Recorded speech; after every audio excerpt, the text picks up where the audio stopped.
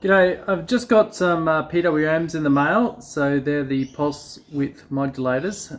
We're just hooking them up to the radiator and the intercooler fans, so I'll show you what I've got so far. Okay, so I'll switch it on. So as you can see here, this guy is the PWM with the red light. So we've got our amp meter up here, and we've got this potentiometer. This will be simulating our temperature sender from the radiator. So what we can do is we can slowly turn the fan on. Okay, it's just starting to run now. You can see that by the draw on the amps. As we slowly increase,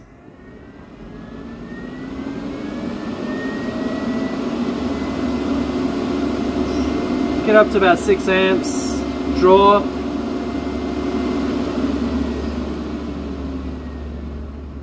So the benefit of this is it'll allow me to use the temperature sender on the radiator to govern the speed of the fan. So the hotter the coolant gets, then the more the fan comes on.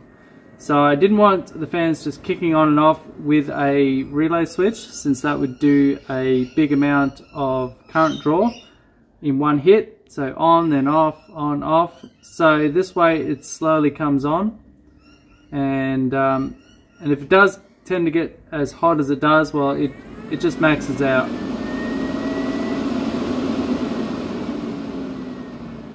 So hopefully I can get a steady gradient between, so when the temperature goes up, the fan goes up at the same speed.